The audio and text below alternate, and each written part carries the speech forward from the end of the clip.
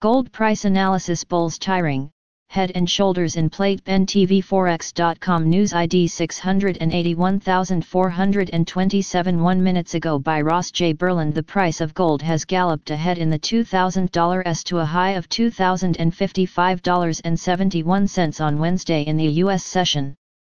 NBSP, however, a bearish pattern has emerged in the form of a bearish head and shoulders on the hourly time frame.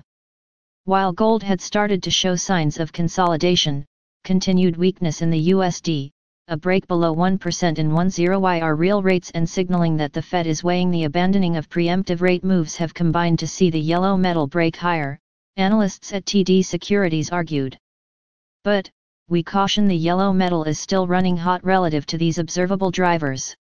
Hourly chart. In further explanation of their caution over chasing this ride higher, the analysts continued, while positioning is not overly stretched, it is certainly at the higher end of the range, and the trade is very much consensus, suggesting excess retail speculation and momentum could be contributing to the most recent leg of the rally. As such, we think the nature of the rally continues to warrant caution as it leaves the yellow metal at risk of consolidating lower before a true breakout. On the industrial side, silver continues to outperform gold, seeing the ratio fall back to 5-year average levels.